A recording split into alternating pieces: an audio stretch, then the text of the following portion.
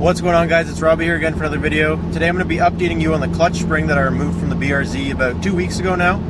And if you watched till the end of the video, when I initially took it out, I took it for a drive and I didn't really like it. I was really unsure if I was going to keep it or how I felt about it. But I've been driving it for about 2 weeks now, and my opinion now that I've been driving it for a while and stuff, is I actually do like it.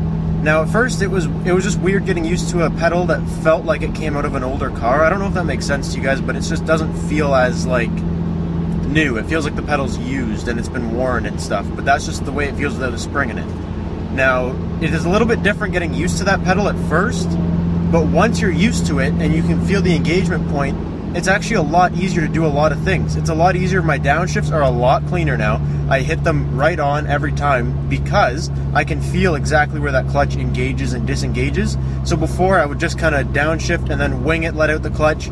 I knew approximately where it was, but it was really hard to feel. Now I feel exactly where it catches, so I downshift and I can pop it right out, and they're really, really nice downshifts compared to before.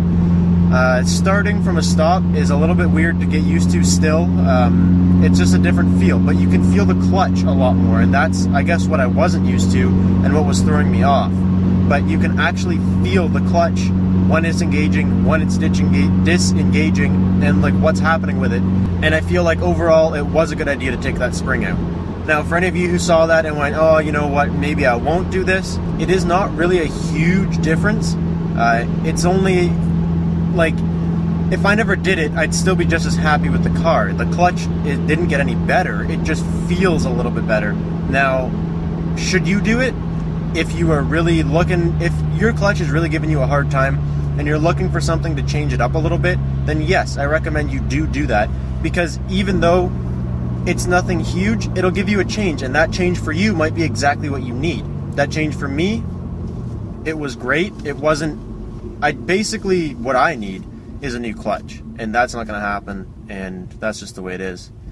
But maybe it'll happen one day when I add a little bit more power to the car, if I ever add more power to the car, and I can get a new clutch to handle that. But for now, I'm driving it the way it is, and that's that.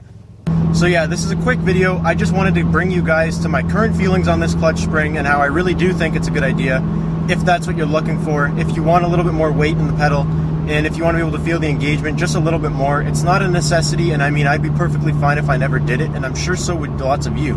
But if that's something you're looking for, then this is definitely a step in the right direction towards getting a little more feel out of your clutch. So yeah, guys, that's all from me for now. I just wanted to give you guys a quick update on how I was feeling about that clutch pedal, and tell you guys that maybe it's not as bad as I made it seem in the video before. So I hope you guys enjoyed the video, and I hope you guys subscribe and stick around for more to come. Thank you so much for watching. Peace out.